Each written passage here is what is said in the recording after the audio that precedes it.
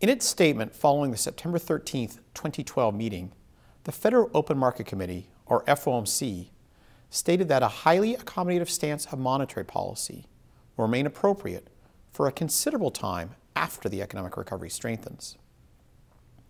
I argue that the FOMC can provide additional monetary stimulus by making this sentence more precise in the form of what I call a liftoff plan, a description of the economic conditions that would lead the committee to contemplate the initial increase in the Fed funds rate above its current extraordinarily low level.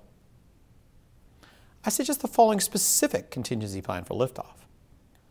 As long as the FOMC satisfies its price stability mandate, it should keep the Fed funds rate extraordinarily low until the unemployment rate has fallen below 5.5%.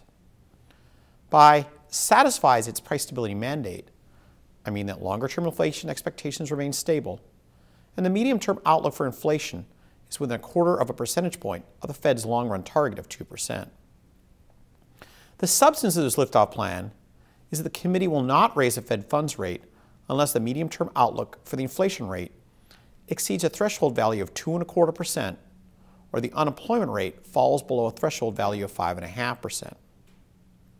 Most FOMC participants projected the long-run unemployment rate, consistent with 2% inflation, is between 5.2% and 6%.